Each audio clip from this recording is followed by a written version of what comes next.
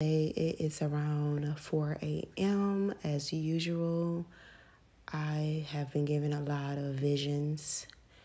I have been seeing so much. You guys know I've been warning you of things to come. I warned you guys about New York last week with the post. I warned you guys about New York a month ago.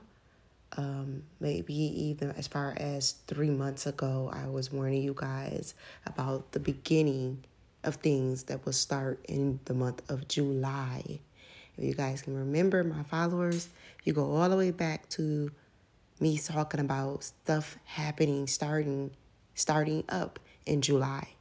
A lot of these things, just like in the month of October, going into like the Scorpio season, there's going to be a workup of a lot of fucked up energy.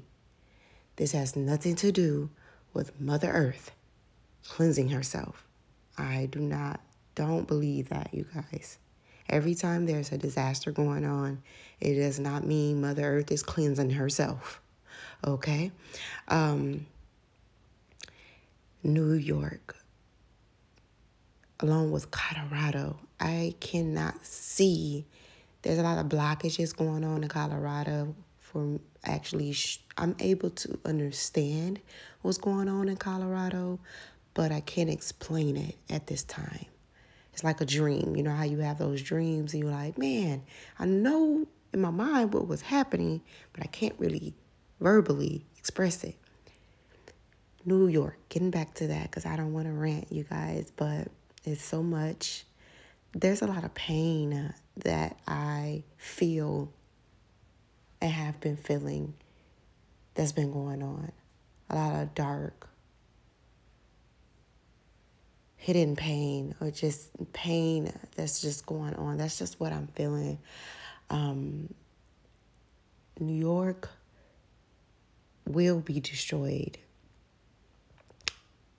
I'm not saying at this time, like right now with this disaster, but it's like it's coming to me strong. Like if you guys are in that area, even if things clear up and you think things are back to normal and everything of the case, which I'm hearing that is not, it may look like it's back to normal or it may seem, or I'm hearing that it's not, period.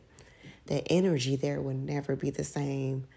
There is a vibration being sent or been conjured up in that area. There's a lot of high